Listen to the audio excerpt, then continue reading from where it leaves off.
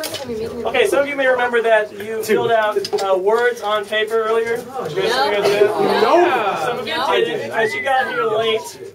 Like the monkey.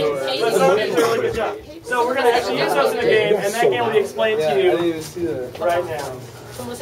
By this guy. Just say band, everybody. Yeah, band. Okay. Did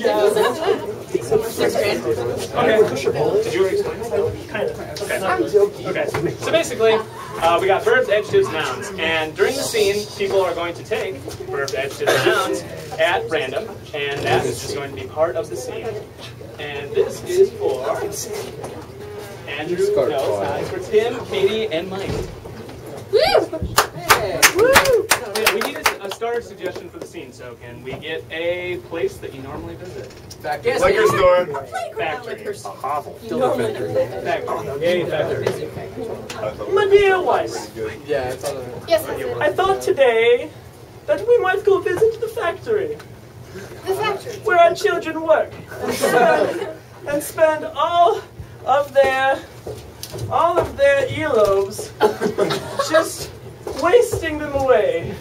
But aren't you afraid that the factory might be a bit sticky?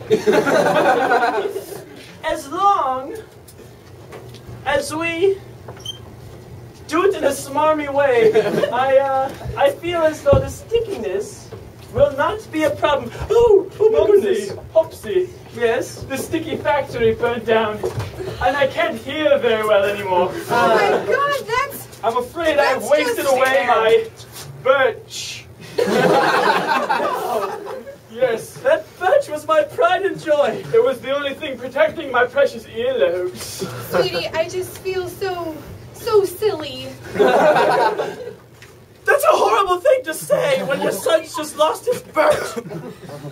I think you should just purple yourself up. This is your fault. This is your fault. If you hadn't given our son a tree house... You be quiet. If you hadn't given him a tree house, then he wouldn't even have known that he missed birch.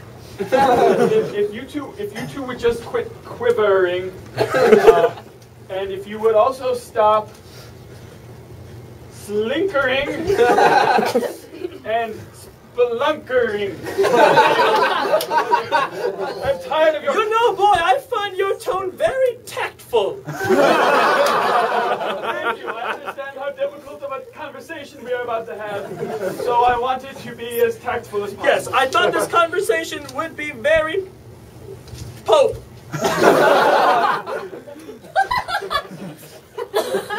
Yes.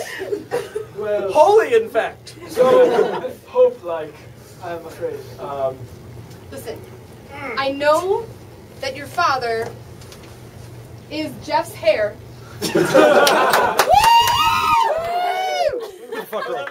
That gives you no right to jumble him up. I have great hair. See, you're making him do that thing again. But the last time you are going to commandeer a scaly pincushion, or I swear to God, I will send you back to the burned down factory where you will spend your last groin kick.